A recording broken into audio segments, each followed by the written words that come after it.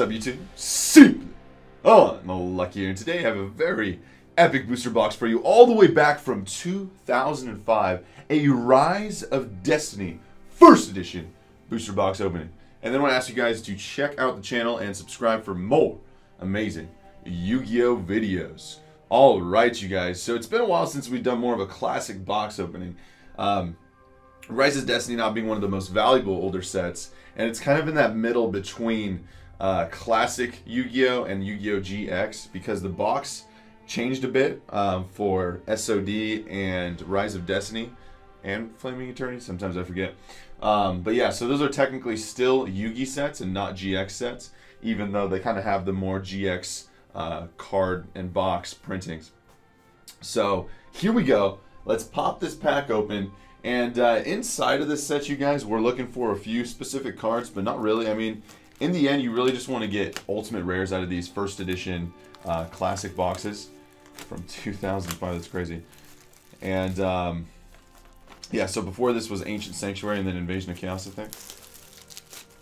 But still, 2005, once again, you guys, these are classic old packs, man. This is like 13 years ago now. That's crazy. Crazy. Alright, let's pop it open. And so we'll open up 24 booster packs, first edition. And we're using the classic playmat today, but thanks to our friends at Ultra Pro, we're going to go ahead and use the brown sleeves today. Very cool. Alright, you guys, 24 booster packs, so let's get straight into it. Start with the right side there.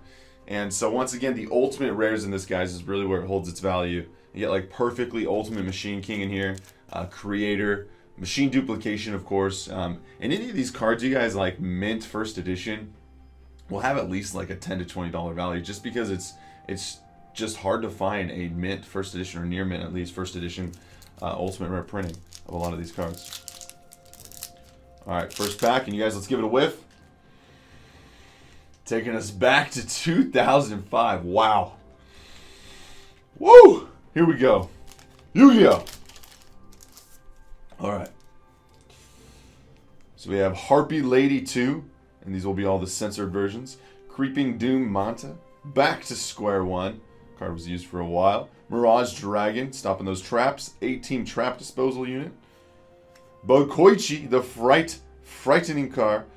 When the set first came out, and I was, what, 14, 13?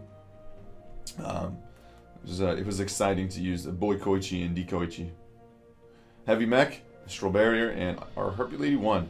Actually, pretty powerful Harpy Lady, boosting all wind monsters by 300 points. Alright. Next pack. Rise of Destiny, First Edition. Dang, that classic smell is real. Back to square one. Always curious what's going on in those pictures. Zing Zang Hu. People were using that for a bit when it came out. Harpy's Hunting Ground, Harpy's Girl, and the uncensored Harpy Lady in this set. The one that's only in Rise of Destiny First Edition does this card come uncensored, so it doesn't have that spandex or whatever that the other Harpies are wearing. A Harpy chick who aspires to flit about beautifully and gorgeously, but attacks sharply. Rare Metal Morph. Harpy Lady 1, Boikoichi, Heavy Mech, Astral Barrier. Very cool. Rise of Destiny First Edition booster box opening. It's actually been, I feel like, a long time since we've opened up this set as a booster box. Mind Haxers, Harpy's Petting Ground. Elegant Magician, Tactical Espionage, Serial Spell. Instead of serious, it's a serial spell. That one will copy a spell that you play. Ballista, Moki Smackdown, Creator Incarnate. Tribute this card to special summon a creator from your hand. And Woodborg Inpachi. Man, it'd be cool to get a freaking ultimate rare creator. I don't know if I have one of those, or we have one of those Simply Unlucky collection. I don't think we do. Straight from the pack. Booyah. Alright, Tactical Espionage Expert. Nightmare Penguin. Rock from the Valley. Elemental Magician. Dekoichi, nice rare. And so this was used in many decks back in the day, especially like Chaos era. You have the flip to draw one card, and then if there's face-up Dekoichi on your side of the field, draw an additional card for each one of them. But it was just the whole, I mean, you could use the combo in this set and be like Boikoichi, Machine Dupe, flip, Dekoichi, and then draw 4 cards. But it was just, Dekoichi was really good because it was a dark that replaced itself, meaning it's not a -1 usually no matter what, because it's flip summons and you could draw 1 card. And then also, man, it's 1400 attack. That was pretty powerful for a monster that's replaces itself, you know, with the draw card. So like this card can beat down your opponent's face. So people would just set Dekoichi, flip it, and not care about traps because what, you're gonna waste your trap on Dekoichi even though it's 1400. So Pitch Black Werewolf, Moki Moki King, Fruits of Kozaki, and Harpy Lady 3. But yeah, classic Dekoichi combos. And of course, you were playing Dekoichi in like limit removal decks because limit removal was legal back in the day. If you make it a 2800. Yeah. Reminds me of the Nobleman of Crossout. Card destroyed cards like Dekoichi. A machine soldier that developed a guard. Mighty Guard. Where's its guard? It makes for rust-proof metal. Frost Dragon. Rock. Harpy's Girl. Ultimate Insect at level 3. I feel like most of the time I've opened this set, I pull Ultimate Rare Ultimate Insects. It's just kind of a thing. And these guys are, if this card's special summoned, as long as this card remains, decrease the attack of all your opponent's monsters by 300. During your standby phase, go get level 5. Yeah, so it just like decreases the attack of opponent's monsters. Boikoichi again, getting like a similar last 3 cards in the pack there.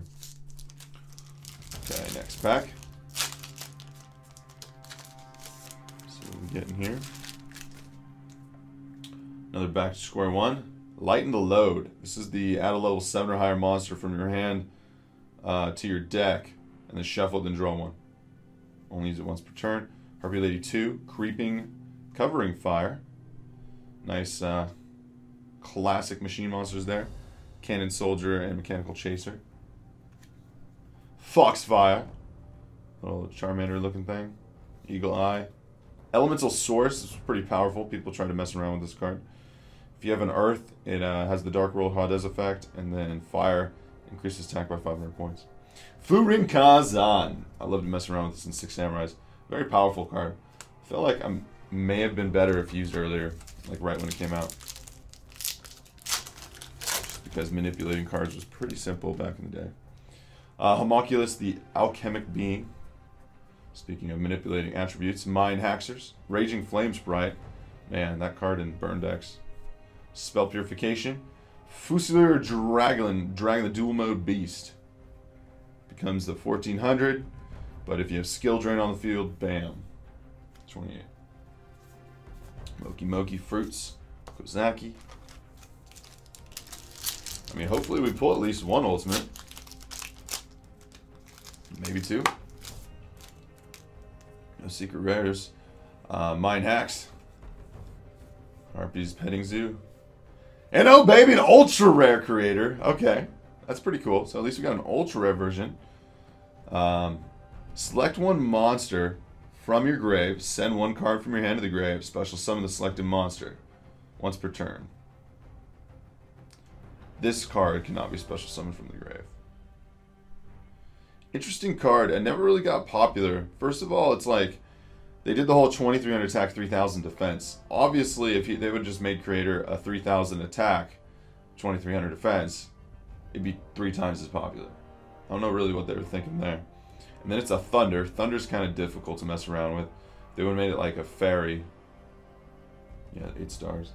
So, Kozaki, Foxfire. Or like, honestly, it kind of looks more like a machine, man. If you just made him a machine, that would have been one of the most powerful machine monsters, for sure. So there's the Creator. Nice, our first foil card. We have no super rares, just an ultra. That's kind of weird. What's going on over here? I just realized we have no supers, no ultimates, just an ultra. Nightmare Penguin. Homunculus again, Mighty Guard, and Sasuke Samurai number 4, because they just want to keep making those guys. This is the toss a coin, call it right, destroy it. Invasion of Flames, cool picture. Malice of Dispersion, Eagle Eye. Furin Kazan. Just 3 more packs on this side with 1 foil. I mean, in a booster box, you're supposed to get 6, maybe 7, sometimes 8 if you're lucky. Mighty Guard, Rock, Harpy's Girl, Machine Dupe. Well, we got the rare Machine Duplication. Select a machine with 500 attack or less. On your side of the field, activate this card. It's supposed to summon up to 2 cards with the same name from your deck. So it doesn't say original attack. Never really thought about that before. So if you somehow decrease the attack of one of your machine monsters, and you could just decrease your Gizno from 25 or 24 down to 500, you go get 2 more Giznos from your deck. There's your Harpy Girl again, making love with her wings, kind of. Baby mech. Alright, you guys, 2 more packs. Come on.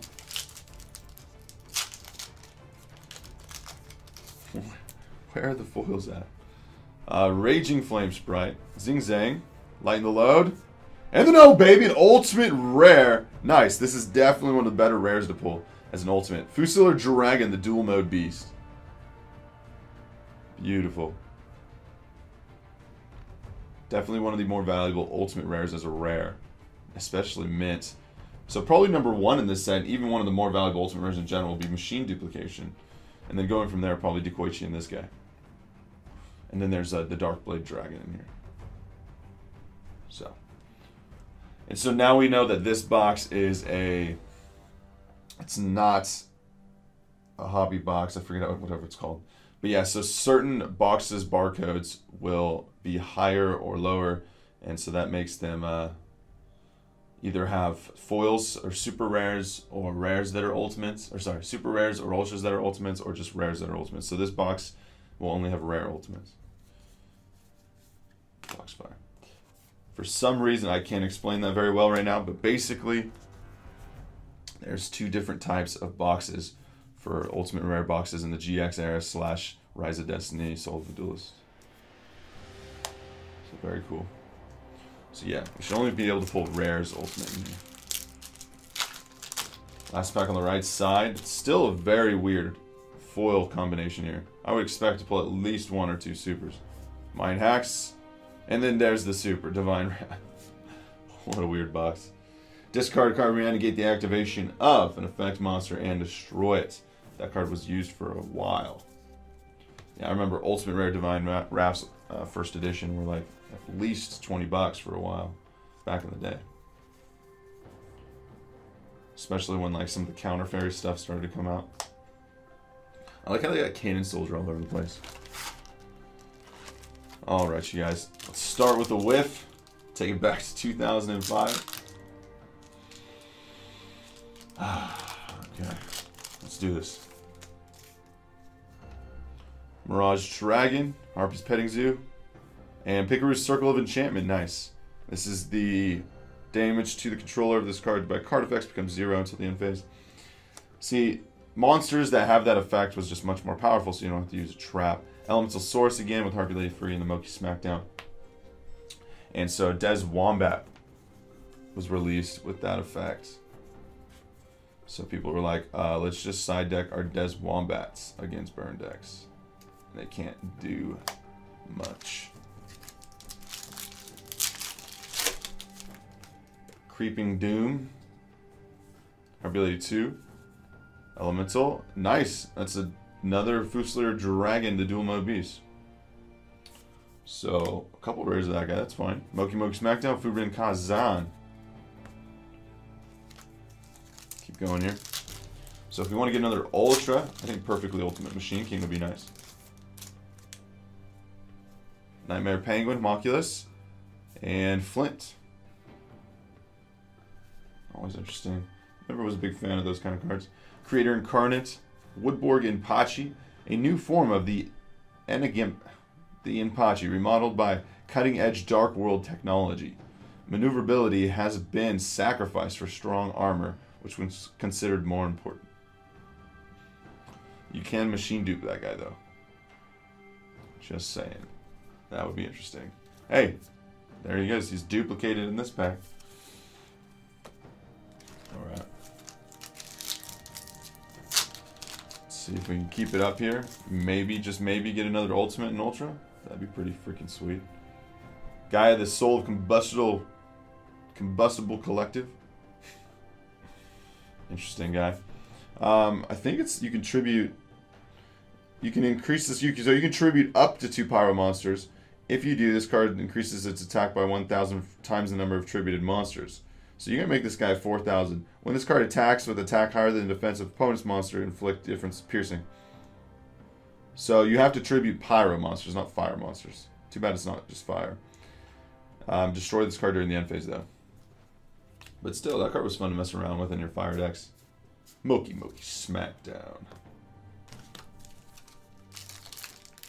Just a 4,000 dude on the field with piercing. Throw Megamorph on top of that. Booyah.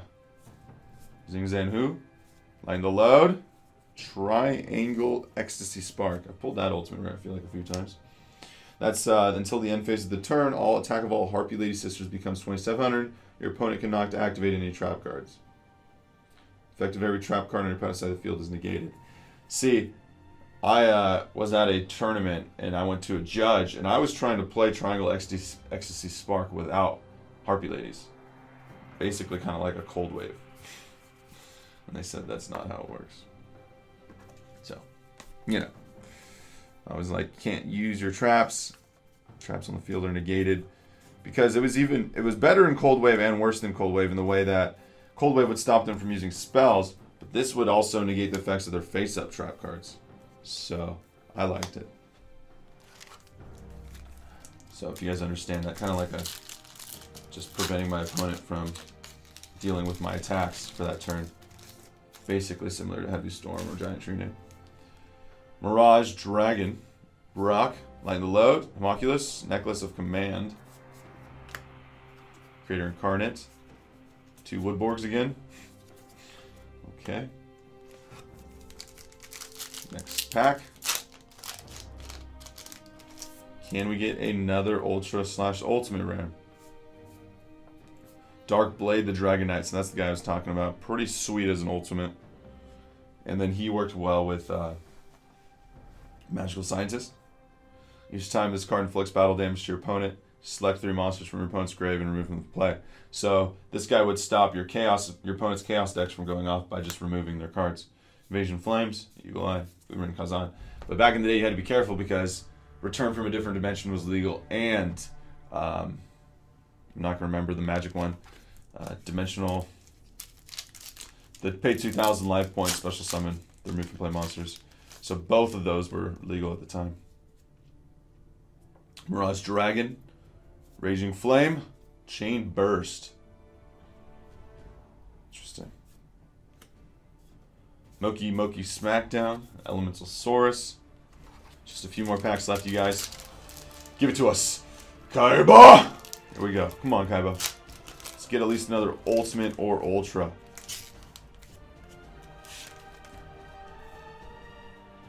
Heart of the cards, you guys. Come on, KAIBA. Mighty Guard. Big Core. Oh, gosh. Oh, man. Big Core. 2,300 attack, Fox Fire, Pitch, Black Warwolf. Go ahead and sleeve up Big Core.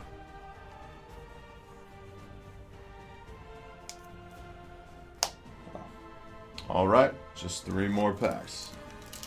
So 3 supers on this side. Can we get Ultras or Ultimates? I feel like if anything, we have 1 foil left. And I think I'd rather it be an Ultimate than an Ultra. Fruits of Kozakis. So, let's see, 2 packs. Like I said, usually 6 foils per box if you're lucky. Maybe 7. Mirage Dragon. Homunculus covering fire. Uh-oh, Furin Kazan, last pack of Destiny, you guys. Believe in the heart of the cards. Here we go. KAIBA gave us a big core in this box. What will the heart of the cards give us? Harpy's Petting Zoo. And then, oh baby, what? What? Perfectly machine. Oh, that's not perfectly ultimate. That's just perfect machine keen. First edition ultimate rare. That's like the most valuable card in the set. Okay, so maybe I was wrong. So obviously I was wrong. There isn't hobby, so it's probably started in GX. There's a difference between hobby boxes and commercial boxes, or resale boxes, however you want to look at it. So I think it started in GX then, is where different barcodes on the back, you can tell the difference between foil boxes or rare ultimate boxes and then super ultra ultimate boxes. So that wasn't the case for Rise of Destiny. So sorry about that. Wow, because we just pulled a rare ultimate and a ultra ultimate in the box. Dude, that is actually probably the most valuable card in the set. Ultimate Rare First Edition. Holy crap. Look how beautiful that is. What? A perfectly... What kind of last pack of Destiny is that? That's straight Heart of the Cards, dude. Ultra Rare Ultimate. Perfect Machine King. Believe he's 7 stars there. And then increase the attack of this card by 500 points for each machine type monster on the field other than this. So it counts your opponents too. This guy can get huge. Imagine if you machine duped while this guy was out there. Easy 4,000. Perfect Machine King. Wow, gorgeous. What a beautiful mint condition card too, man. That's something I'd want to get graded right there. Beautiful. Wow. That was like unexpected at the end there. And you got to remember, like, prices for these cards don't really exist because, you know, this is like straight mint condition, near mint condition. You know, this is like, when you purchase a card, you're not expecting it to be in this good of condition. Absolutely crazy. Wow, that is a finish right there. Rise of Destiny First Edition. Holy moly. It's about as good as it gets, ladies and gentlemen. Wow. So hopefully you guys enjoyed this video. Classic 2005 booster box opening. We're trying to do some classic openings this week, you guys, doing some classic starter deck showdowns. I don't know if you guys have posted the videos yet, but just the start of KAIBA Evolution, YuGiOh Evolution, and then I'm thinking we're doing another classic pack opening as well. Really want to bring back some of the nostalgia this week, so stay tuned for that. You guys have not already, but what an epic box. For the recap, 4 supers, 2 ultimate rares, one of them being ultra ultimate, and of course the creator over there. I mean, the only way this box could have been better in my opinion is Perfect Machine King with ultimate rare machine dupe, but still the dual mode beast or Fusoda Dragon is still a fantastic ultimate rare pull. Definitely one of the best Rise of Destiny First Edition boxes I've ever seen. That's fantastic. But yeah, you guys, as always, thank you so much for watching. Please remember to give this video a thumbs up if you enjoyed the content. Subscribe for more epic Yu-Gi-Oh videos, and of course post in the comments below some of your experiences with Rise of Destiny back in the classic Yu-Gi-Oh format or Chaos format with some of these cards. And Simply Unlucky signing out.